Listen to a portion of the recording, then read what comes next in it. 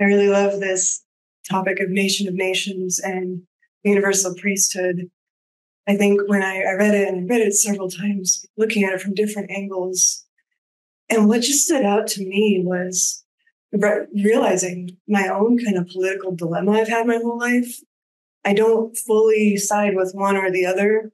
I've always said, can there be a middle party? Can there be something where we agree to come together?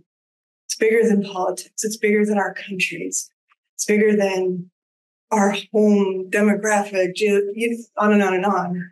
There's something bigger than all of us happening here. And I really want to celebrate that.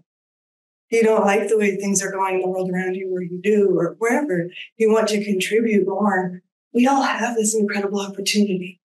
You've heard the saying, put your oxygen mask on first. It's a little deeper than that from my perspective of build up substance, build up your energetic muscles. So when everything turns to chaos around you, you're coming into the center and you're able to have this magnetic pull where others can find safety and shelter there too. And to me, that is absolutely what the universal priesthood and building a nation of nations is about. I'm not just an American. I'm a citizen of this planet. I'm a citizen of this universe. And I have a responsibility to give my love at every moment, to tap into my heart of hearts, which is connected to the one heart, and to share that with each of you. We can become of the higher reality of what's actually happening here. Ripples out very quickly. Others feel it. When you're vibing and you're walking around in connection with Source, I call it my Disney princess mode. It's like the birds are singing, animals come popping out, say hello. People are like, hi there, hello. It's just like this little picture book thing. And it's not always going to be like that for us, but that can be our internal environment, despite everything going on around us. In fact, I believe the more intensity around you, the more we want to be centered. I've been reflecting on loving kindness meditation. I don't know if anyone's familiar with that. Basically is, may I be safe, may I be happy, may I be healthy.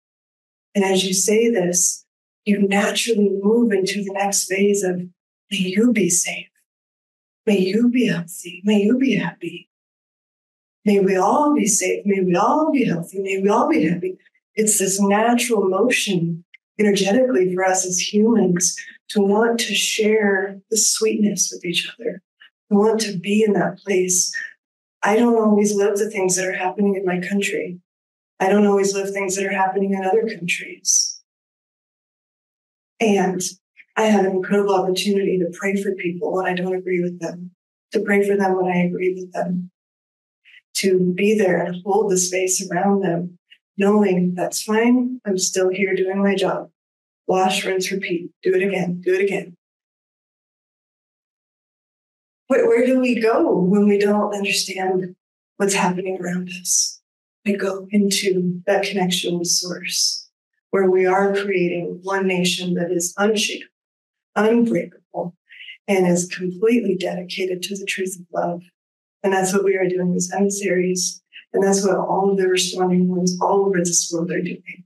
And today I'd like to celebrate that with each of you.